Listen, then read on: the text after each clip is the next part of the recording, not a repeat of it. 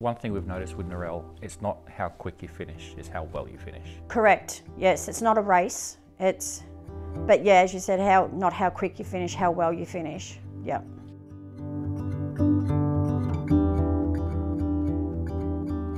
The first real estate that we asked to come and have a look was a younger person than Narelle. We did feel comfortable because at the end of the day it was my sister-in-law's decision. Even though I was there with her, I didn't want to take it all away from her.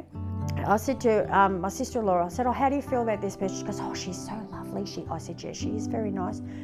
She's easy to be around. And I said to her, I had already spoken to Narelle on the phone by this stage.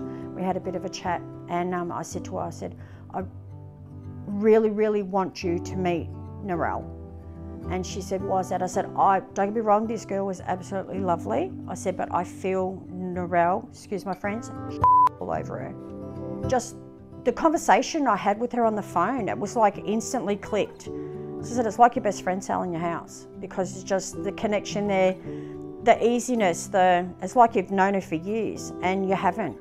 What, a week after, first open home, sold it.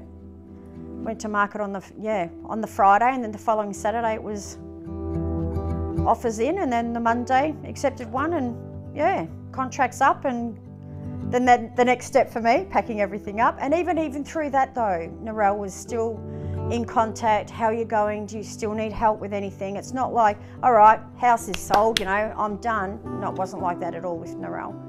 She is, like she says that she's there every step of the way, and she literally is there every single step of the way, and even after.